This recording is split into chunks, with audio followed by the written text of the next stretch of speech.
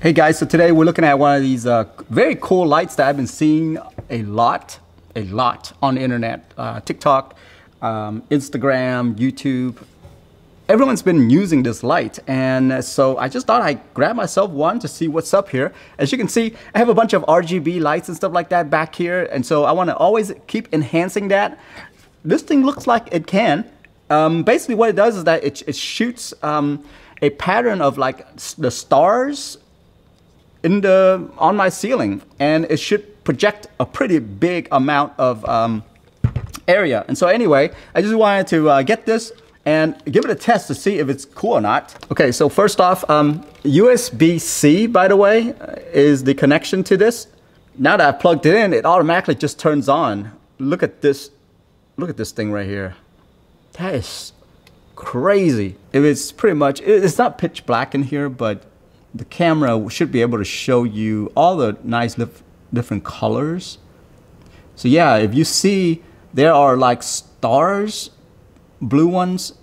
I mean, you can even see it over here more clearly.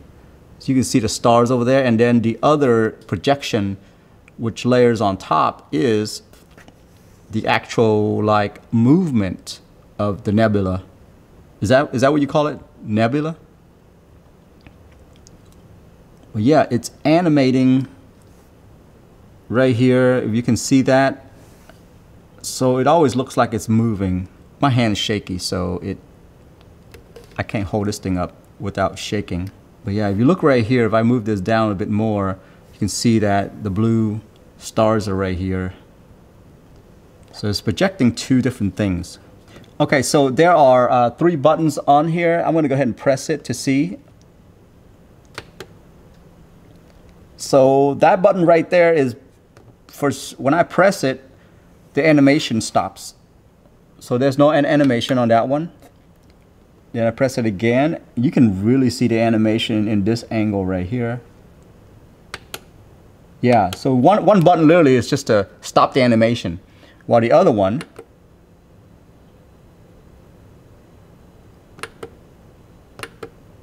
okay, so the other button is to dim down the light if it's too bright. That's the brightest right there. And then that's to dim it down, and then dim it down even more. But you can really see the animation right now. And then the last button is to change things up. So this literally is just stars. Then you add in the nebula, and this changed to another nebula. Obviously my camera is having a hard time with these type of RGB. To my eyes, it actually looks very good, by the way. Very, very good. So it looks about, this is all red. Wow, it looks like a hell. This one right here just turns it off.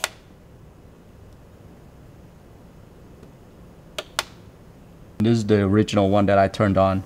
So there's about 4 to 5 different patterns that you can use with this. And look at that. It's beautiful. This thing right here is beautiful. So now we can actually see some stars up in there. See that? If I can get it to angle this way. So that's the only thing, is that this base right here, there's only literally like 2 angles that you can put it, which is, one is standing it like this, or you go down a little bit more and stand it like that. I wish there was a way to like adjust the angle, you know.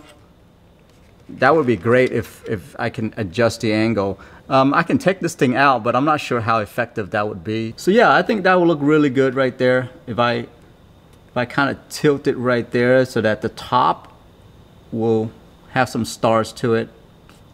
Yeah, that's gonna look good. Anyway, that's it right there, guys. That's the Lite 2.0.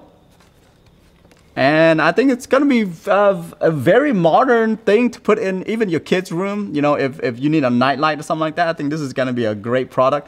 But for me, I'm gonna be using it with my gaming setup to jazz it up a little bit more. So yeah, that's it right there. I hope you guys find it useful. and I'll see you guys in the next one. Have a good one.